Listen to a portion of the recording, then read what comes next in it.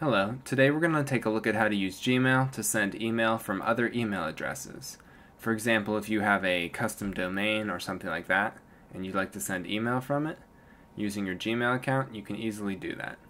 So the first step to do this is click on the gear, and then we're going to click on Settings. Now that you're in Settings, click on Accounts and Import, and then you can go ahead and say Add another email address you own. This box will pop up. Now you're going to want to type in the new email address.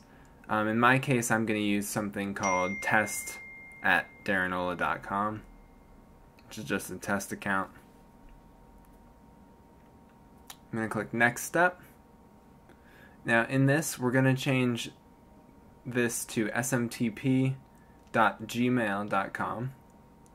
This means we're using Gmail's SMTP servers, and then you're going to want to type in your username and password in this box for your Gmail account.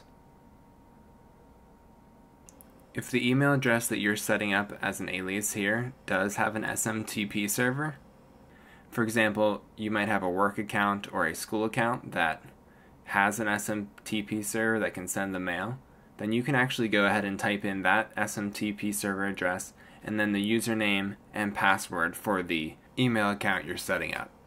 And once you're done with that, you can leave it at the other default settings. That's use TLS and use port 587. That's fine. And you're going to click Add Account. It'll check the credentials, and then you will be sent an email verification code shortly. Looks like that's arrived, so we're going to click there. We're going to go ahead and copy the code from the email, and we'll put it in that box. We'll click Verify, and there we go. Alright, so it's now in the list. So now what we're going to do is try and compose an email from that account.